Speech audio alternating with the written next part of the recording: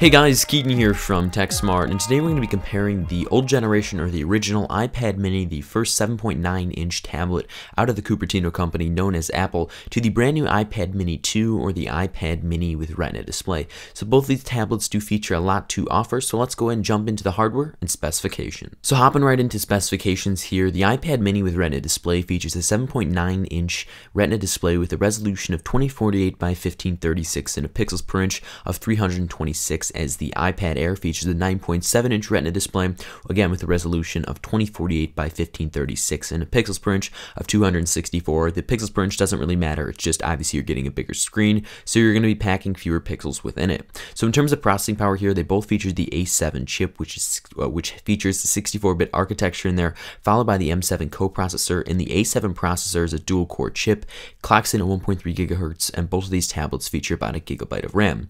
Both of these tablets claim to have 10 hours of battery life, and we'll take a look at that a little bit later. The iPad mini weighs in at 12 ounces as the iPad Air comes in at 17 ounces, so definitely a weight difference there, and if that's a big thing for you, that's something to go ahead and consider.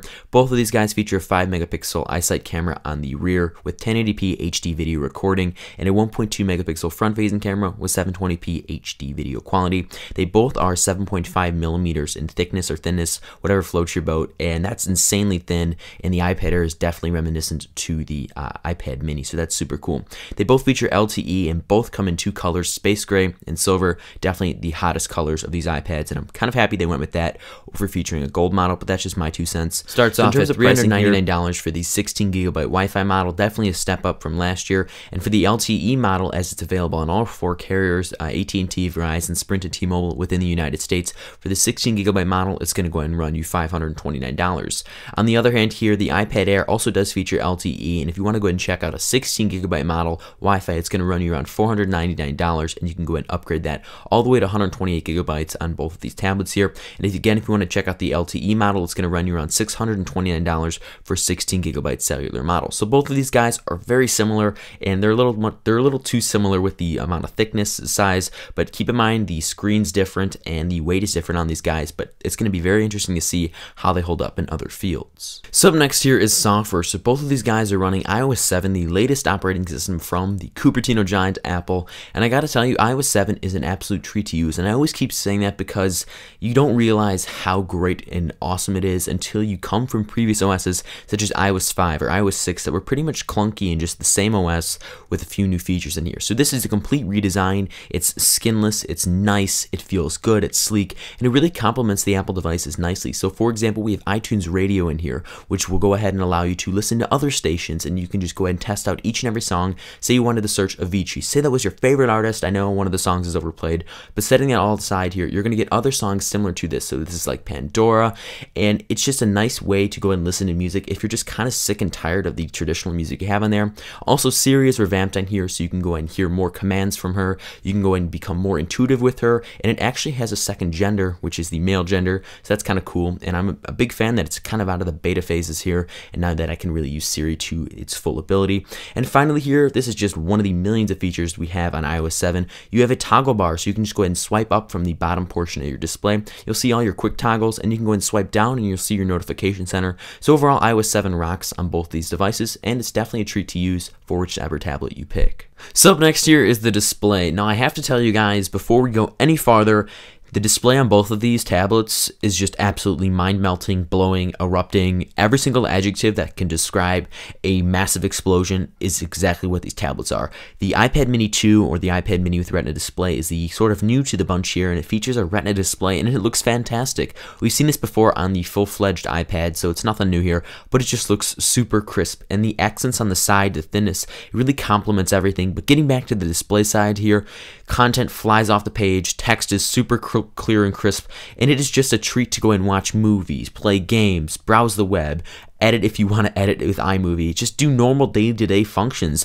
And this tablet can even do higher grade stuff, and That's why I love the iPad line. And I'm not trying to go all fanboy here, but the displays on these things are some of the highest that I've ever seen in any type of tablet, and it was just an absolute pleasure to use. So overall, you cannot go wrong with either tablet, as they both are rocking high quality pixel dense displays. So moving on here is benchmarks. So this goes ahead and lets spec heads like myself know how great these tablets truly are, and it really gives a good representation of a nice unified score. So we're going to be using two tests, Geekbench 3 and GFX Bench 2.5 Egypt HD, to go ahead and test out the overall performance and the graphics performance. So I'll get back to you once the results are in. So the iPad Air received a single core score of 1479 and a multi-core score of 2686, as the iPad Mini with Retina Display received a single core score of 1390 and a multi-core score of 2507. So both of these guys are neck and neck, and it just goes to show you that the iPad Air is just a tad bit faster in the overall benchmark. So sticking with the benchmarks here, let's go ahead and check out GFX Bench 2.5 Egypt HD on screen. Boy, that was a mouthful. So this will go ahead and test the graphics performance of both tablets here, and the results might surprise you, so let's go ahead and check them out. So the iPad Air received a frames per second score of 48 frames per second, as the iPad Mini 2 or the iPad Mini with Retina Display received a frames per second score of 49. So they're pretty much neck and neck. It doesn't really make a difference that one is one more frame per second better, as you could test this out a million times and always get different results. That's what I really love about all of these tests, but this is just, again, a well-rounded benchmark. So overall here, the graphics performance here is fantastic. It's definitely neck and neck again, and your graphics experience on here will definitely be pleasurable on both of these tablets. Furthermore here, it's the camera. So the camera on both of these tablets are the exact same. They both feature a 5 megapixel rear-facing camera with 1080p HD video capabilities.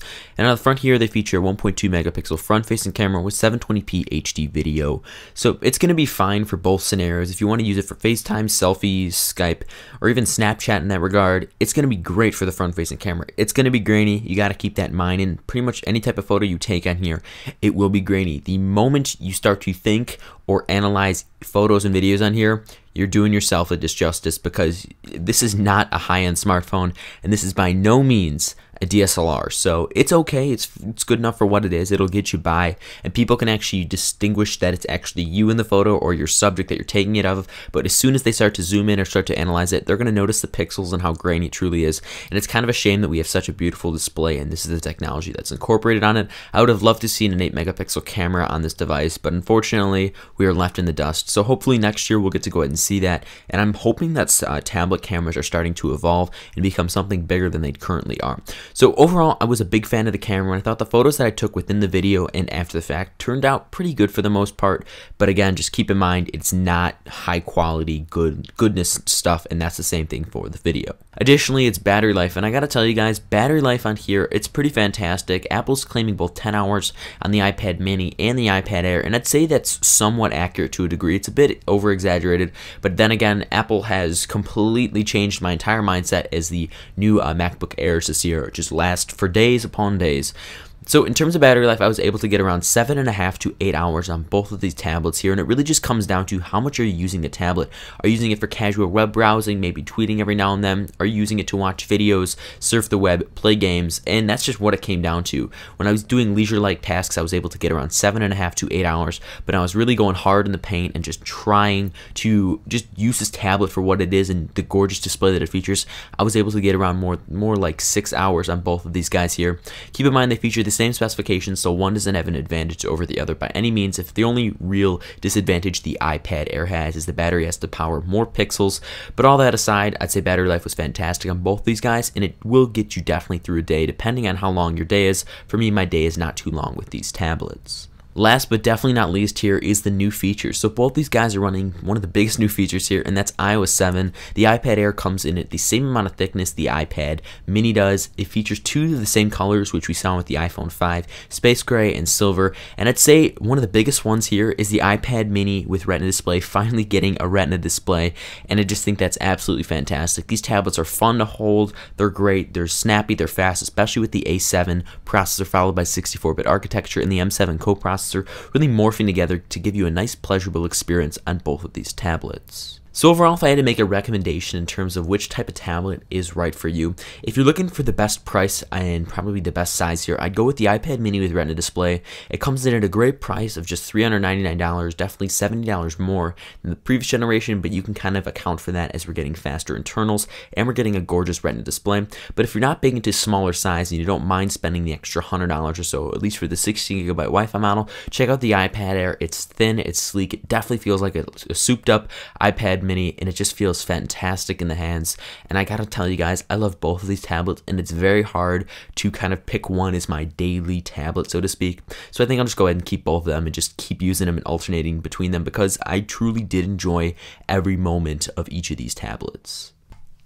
Thank you guys so much for watching this video where we directly compared all the glitz glam specifications hardware, all the shebang of the brand new iPad mini with Retina display to the slightly older by a few weeks iPad Air. I had an absolute blast comparing these devices, as they are super cool tablets. They feature great screens, great battery lives, and just offer a lot to the table. So if you guys enjoyed this direct comparison and want more content, go and give this video a like, as it truly helps the channel out a bunch and lets me know you guys want more comparisons like this. I got a few more curvy phones coming in, and definitely a lot more tablet coverage coming from you guys. So just go ahead and give me a like, and it lets me know you guys want more content like this. Drop me a comment down below letting me know what you think of the iPad mini with Retina display. Is it worth it for you? Is the extra $70 too much for your budget and you're just probably going to upgrade to the bigger tablet? Again, I'd love to know your thoughts in the comments section down below.